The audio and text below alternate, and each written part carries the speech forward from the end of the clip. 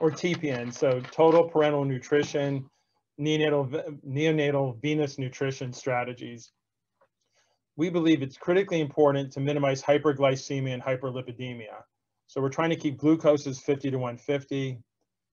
We don't want them to get overly dry and get acute kidney injury, so we're trying to keep the sodiums less than 150, but we don't want to overly hydrate them and keep them above 135.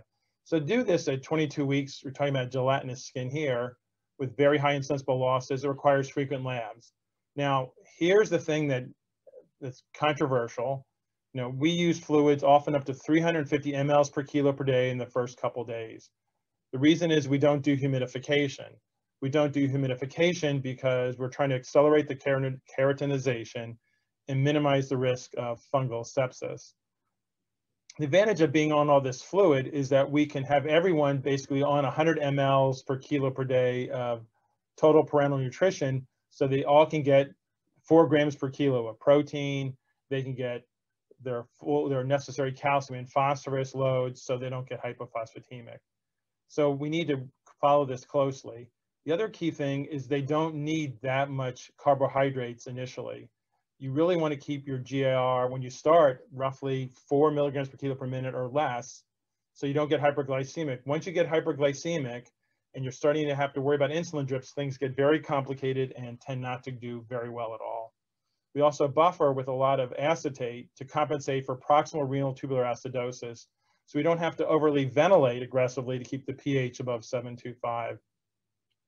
Now, this low GIR stresses a lot of people out because it often takes a week before you can get up to much more than 50 to 60 calories per kilo. But the issue is that these babies aren't consuming that glucose, so you don't want them to sit hyperglycemic. And they're basically, you're heating them, they're not moving much, and you're ventilating them fully.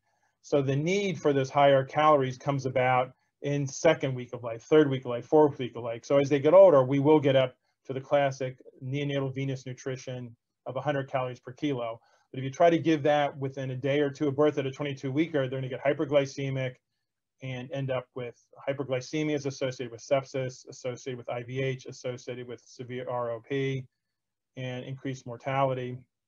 Some of the babies that we've seen pass away have all gotten hyperglycemic because people did not pay attention.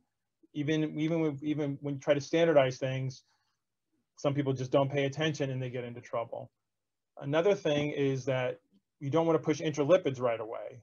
And you certainly don't want to start them before 12 hours life. And you don't want to start high dose.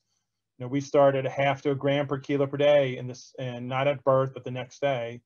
And we never exceed 2 grams per kilo because we want a liver protective strategy. We don't want to develop NVN cholestasis or TPN cholestasis.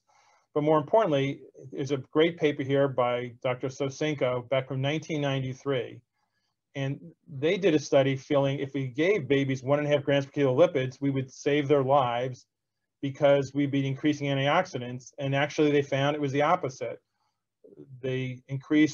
Death increased significantly in babies from 600, 800 grams receiving intralipids. The death rate went up from 24 to 48%, so it doubled. So 1.5 grams per kilo lipids in the first 12 hours of life increased mortality from pulmonary hemorrhage. So you have to be very careful about initiating the lipids and taking your time and not pushing hard. The babies aren't going to need this. Again, we're talking 22, 23 weekers. Now, the opposite is protein is good.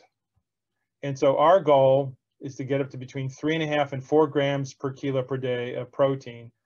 We can't do that at birth. We have what we call our starter NVN, which is pre-made NVN.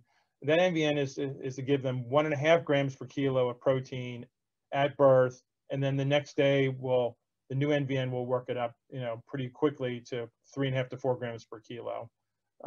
This has to be done because you just don't know exactly how much fluid you need in the beginning, and we don't want to waste a lot of NVN.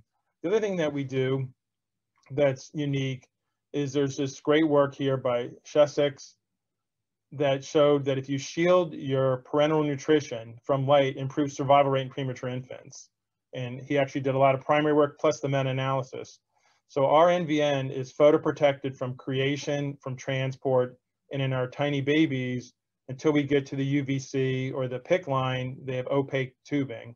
And the rooms, individual rooms are light controlled, so there's never really very intense light ever on that NVN.